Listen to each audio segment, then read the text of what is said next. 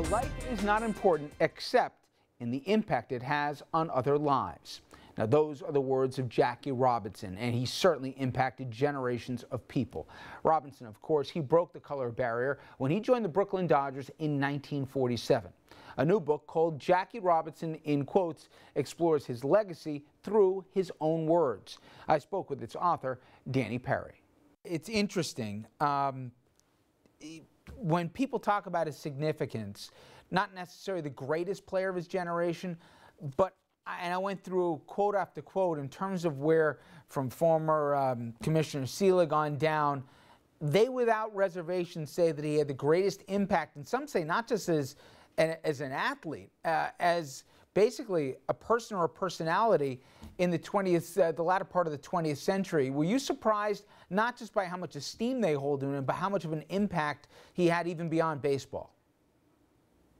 That's my biggest surprise. I'm so glad you asked that. My biggest surprise was that Jackie Robinson did not die because of his diabetes and the burden he had as a baseball player specifically, but also he died young at the age of 53 because of what happened after. After he left baseball, he said, I do not want to sit on the sidelines, and he became a writer and a speech giver, and he was a fundraiser for the NAACP, and then for Martin Luther King, the Southern Christian Leadership Conference, and then he also just went and gave speeches down in the South during the 60s when he wasn't really protected, and he saw all the things that were going on there, and he became a very vocal advocate for social justice and equal opportunity and first-class citizenship for all African Americans, and it really took a toll on him.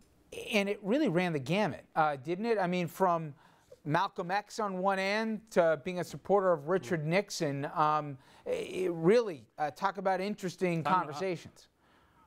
Yeah, it's unbelievable. I call that chapter Man in the Middle, because here's a guy who went back and forth between mainstream politics.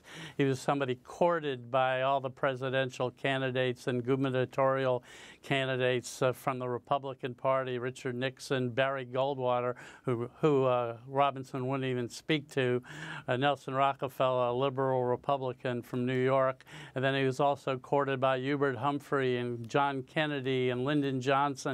He was an important political figure. We don't really realize that.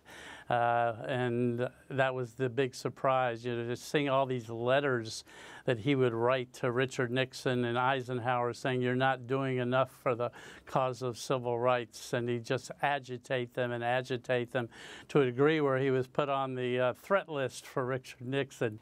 Always good to be, in retrospect, be on the enemy's list of Nixon. Now, to that end, well, he was a militant. He was a militant, and a lot he was of people, a mainstream politician. A lot of people confused because they saw the Jackie Robinson who first came up and the agreement he had with Rickey that he'd take it, and they thought that he was an appeaser, and then certainly that element of his support of Nixon. Yeah.